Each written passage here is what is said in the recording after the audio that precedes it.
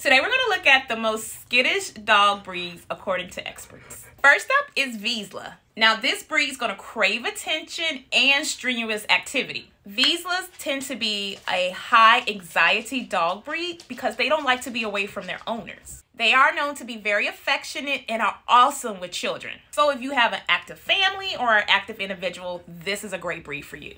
Number 2 is the Beagle. Now, Beagles are energetic and they get excited super easy. However, they are definitely on the shy side and they make a great companion for a calm person.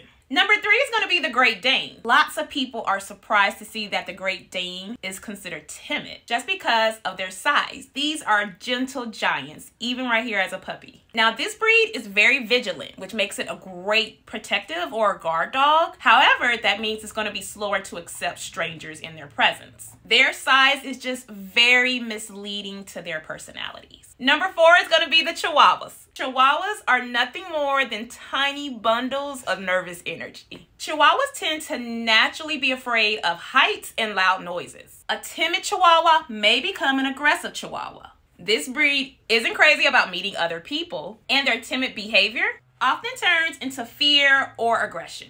Number 5 is going to be the Labrador Retriever. Now, this breed here, if they're left alone for long periods of time or are dropped off consistently at a boarding home, they can really struggle with separation anxiety and stress. Number 6 is the Akita Inu. If you're to get an Akita Inu, know that you're going to have some serious work to do when it comes to socialization. When it comes to strangers, this breed is very timid and fearful around them. And number 7 is the Yorkshire Terrier. Now, this breed is very beloved and highly sought after, especially around the holidays. But just be aware that this breed is known to be very skittish, and they do not do well with strangers and new experiences.